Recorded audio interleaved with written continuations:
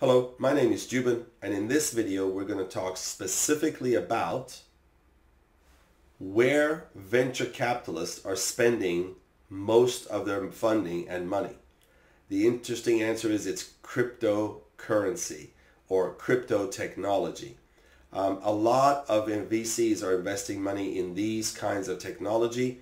People come to me and ask me, hey, what is it that I could create or innovate that would result in me getting a better chance of having funding?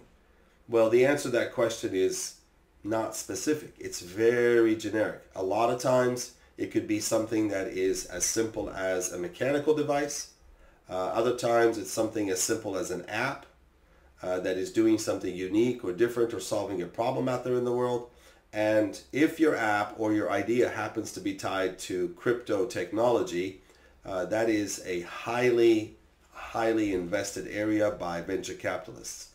Recently, the Wall Street Journal identified where a lot of VCs are spending or funding new or innovative startups, and a lot of startups that are coming along or being created are in that space. Now, keep in mind that the Patent Office is a first-to-file system, so if you're coming up with some technology that is crypto related, get to the Patent Office as fast as you can, because if somebody else beats you to the Patent Office, then they have better rights. Of course, keep in mind that someone can't steal your idea and create fraud by representing it to be their own idea.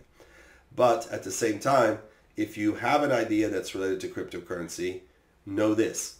Venture capitalists are spending a lot of funding and funding companies that are related to that area of technology.